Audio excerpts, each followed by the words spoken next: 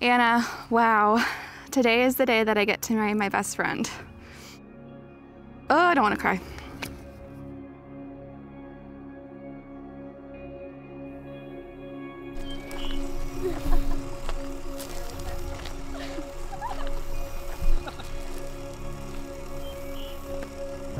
Growing up, I always imagined what getting married would be like and what my future wife would be like.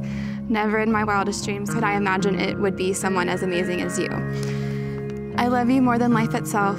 You are the most amazing woman in the world. I am so incredibly excited to spend the rest of my life with you. These last almost 5 years have been the best years of my life.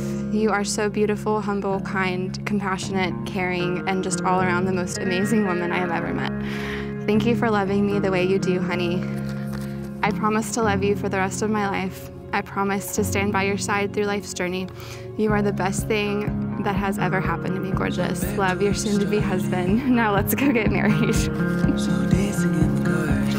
That was so sweet. Underneath the stars, just hoping in our hearts, maybe we'll get it right this time. A feeling I can't explain. Anna and Matt, I want to wish you both much love and happiness as you begin your new journey. Remember to keep lots of laughter in your life, and love will be never far behind.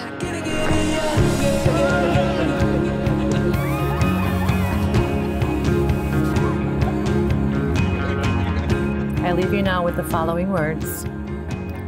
May all that you are always be in love. May all that is love always be in you. May your love be as beautiful on each day as you share it as this day of celebration.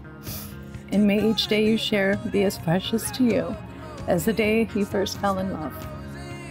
May you always see and encourage the best in each other.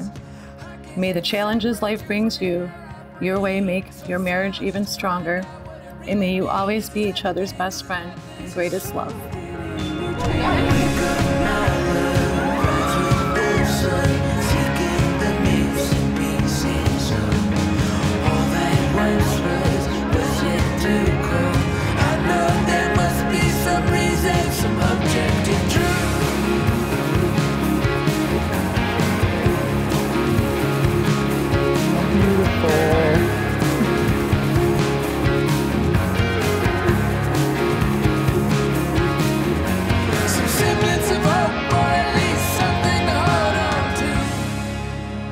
I swear I tell this story to everyone, but in case you haven't heard me say it, I'll say it again.